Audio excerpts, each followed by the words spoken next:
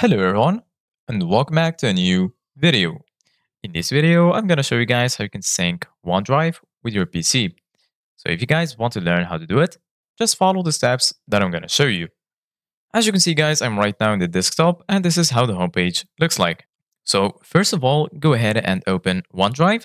So I'm going to go to the Start menu and then search for OneDrive. And then just go ahead and click on Open. And then as you can see, you guys are going to be right here.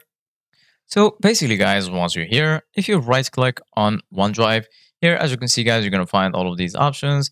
Here you can copy it. Here you can expand, open a new tab, open a new window, pin to the quick access, pin to start, compress the zip file, copy as path properties. Here you're going to find the option to always keep on this device.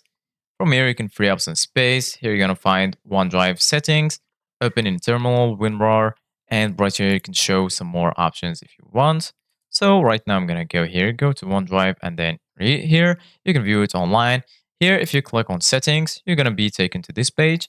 Basically, guys, once you're here, as you can see, guys, you're going to find the sync and backup settings. Right here, you're going to find backup important PC folders to OneDrive, backup your desktop document and picture folder to OneDrive. So they are protected and available on other devices. If you want to do that, go ahead and click on Manage Backup. And then right here, as you can see, guys, you can activate it, enable it for documents, for your picture, for your desktop, music, and lastly, videos.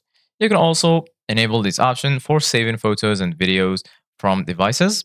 Save photos and videos to OneDrive when I connect a camera, phone, or any other device to my PC. And lastly, there is the option to save screenshots I capture to OneDrive. You can also enable this option and then you're good to go. Thank you guys for watching. See you guys in the next video.